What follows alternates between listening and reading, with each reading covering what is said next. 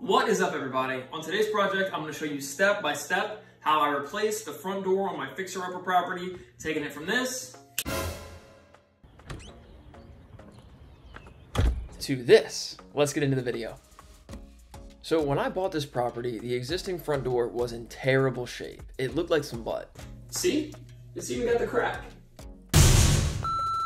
But in all seriousness, this door was killing my curb appeal. It was drafty as anything, so let's get rid of it. So the first step in removing a front door is to remove the casing and the trim from the inside interior of the home. Just use a pry bar and a hammer, and be sure to take your time so you don't damage the drywall. Next, you can move outside, use a utility knife to score the caulk around the brick mold, which is just that piece of trim on the exterior, and again, pry it off with the pry bar. Here is a look at the door with the brick mold removed.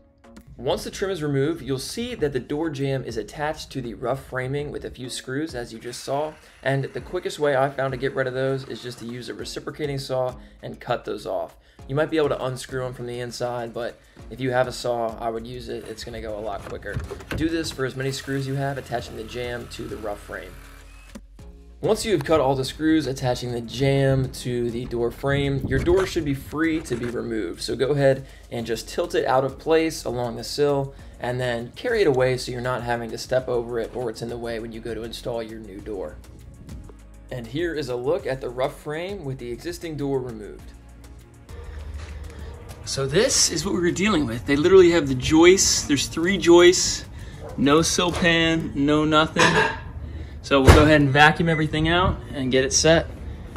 So at this point, you're going to vacuum out any dirt or debris that might be left in your opening, remove any screws or nails that are going to impact the new door, and once that's done, you can proceed. Now, because my rough opening didn't have enough clearance for me to put a piece of pressure-treated plywood on the bottom there, I used a wood sealer to basically try to waterproof it as best I could. I'll link that in the description.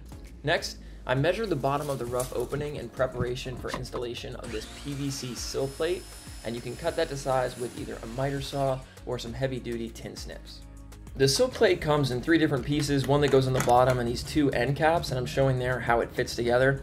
And what this is going to do is this is going to prevent any water that drips down the door from ever making its way underneath. So there I am dry fitting it, and once I've confirmed that the fit is good, the sill pan comes with this PVC cement, and I'm applying that to the sill plate right there and then attaching the end cap, holding it in place for a few seconds to make sure the bond is good. And once it is attached, I moved on to the other side, again applying that PVC cement, holding it in place, and once that's done, I was prepared to go ahead and install the sill plate. After confirming fit, go ahead and apply construction adhesive or sealant to the bottom of your rough opening there, and then install the sill plate in place. Make sure that it's aligned correctly, it's flush with the exterior of your home's sheathing, and then check the level to make sure that you're not going to have any issues with your door installation. Once you've confirmed the fit, there are tabs on the end of the sill plate that will allow you to install screws, locking the sill plate in place.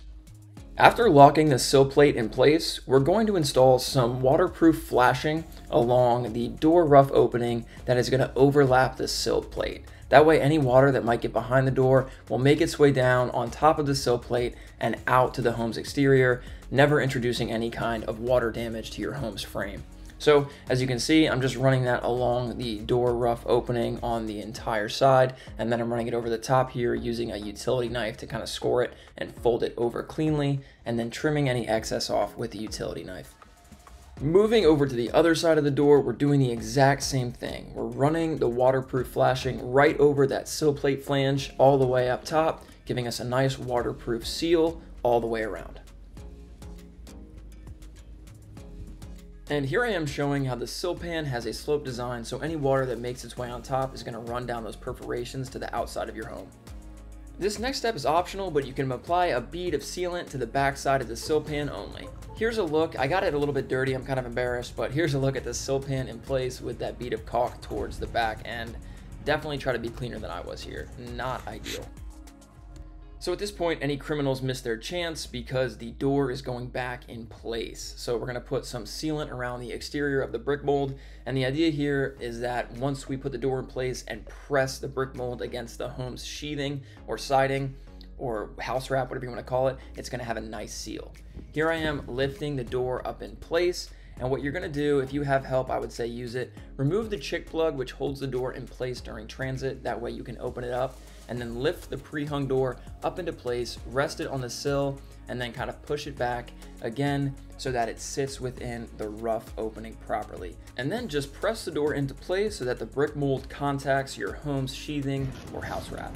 So at this point, install one screw through the pre-drilled hole in the hinge. This is temporary just to hold the door in place. Do not over tighten. Next, confirm that the door is plumb, level, and is sitting properly in the door's opening.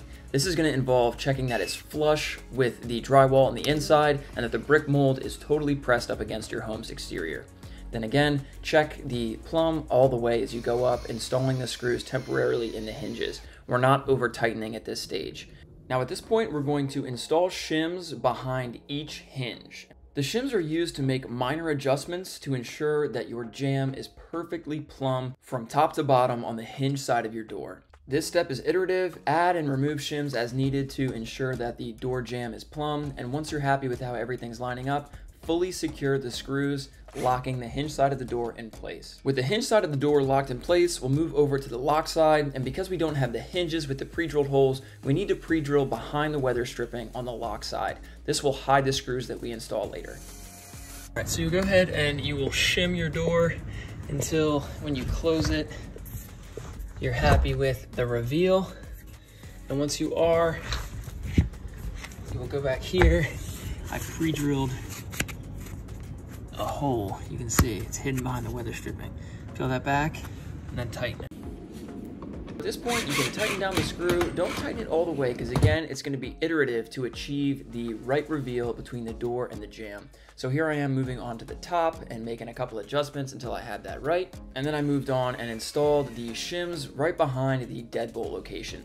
Typically, you're going to have a screw at the bottom, the top, and then two right above and below the deadbolt. Here I am checking that I'm happy with everything. And then I went and I retightened the screws, fully tightening the lock side. At this stage, you can use either a utility knife or a oscillating tool like that to cut off any of the excess shims so that they're not impacting your casing installation later. So here I am doing this for all of the shims around the entire door. If you have multiple shims, an oscillating tool is going to be way easier than a utility knife. And if you have an air compressor and a brad nailer, some people will install a few brad nails into the brick mold to fully secure it to your home. Use exterior rated brad nails. So at this point, I installed the new door hardware. It was a little intimidating drilling through a brand new door, but I promise you, you got this. I'll link the actual door handle I used in the description if you want to check that one out. And I didn't show this on the front door, but you're gonna have to install and replace your door casing with brad nails. Next up, you're going to use a high quality exterior caulk or sealant to seal the gap between the brick mold and your home siding, preventing water from getting behind the door. And here I am showing how I did that on my basement door as well. I'll link that project in the description. Next up, you're going to want to use a spray foam insulation to insulate between the door jamb and the rough framing. This will prevent any kind of drafts from coming through. And then you can use a utility knife to cut off any excess foam that protrudes out from the gap between the jamb and the door frame. It's pretty easy and kind of satisfying. And finally, I masked off the door and I hit it with a paint color that I highly regret, but I used my airless paint sprayer.